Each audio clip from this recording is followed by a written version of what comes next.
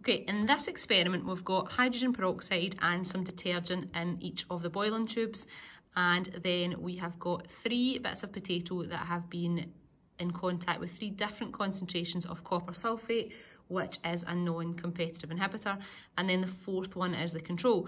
So what we're going to do is we're going to add the potato tissue to each of the 4 test tubes, and then we're going to start the stop clock, and then we're going to measure the height of froth. Now remember, we're getting froth because if hydrogen peroxide is broken down, it produces oxygen gas, which gets stuck in the detergent bubbles, and therefore we get froth.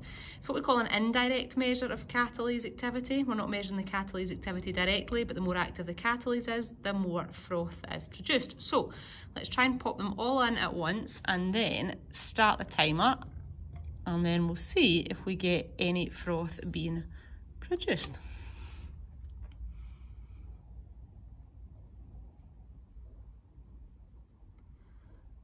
So you can see already that the control is starting to produce froth.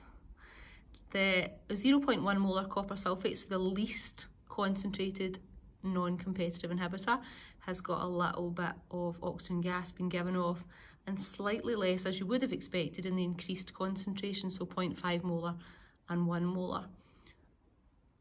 Okay, so we'll just leave it running for another minute or so, I think, and then we'll have a look at the froth. Remember, that's a measure of how much the enzyme is able to work.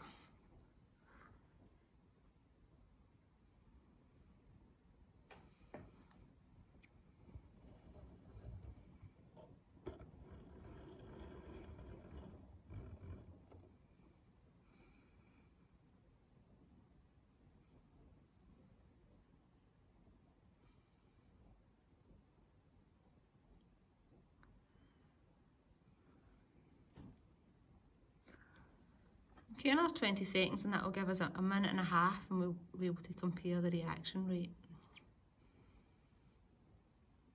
And all I'm going to do is look at each of the boiling tubes in turn and measure the height of the froth. So a minute and a half, our 0.1 molar copper sulphate has produced about 4 millimetres. So I'm just going to pop that there.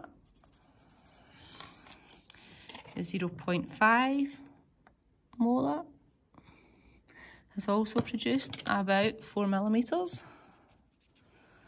Our 1 molar,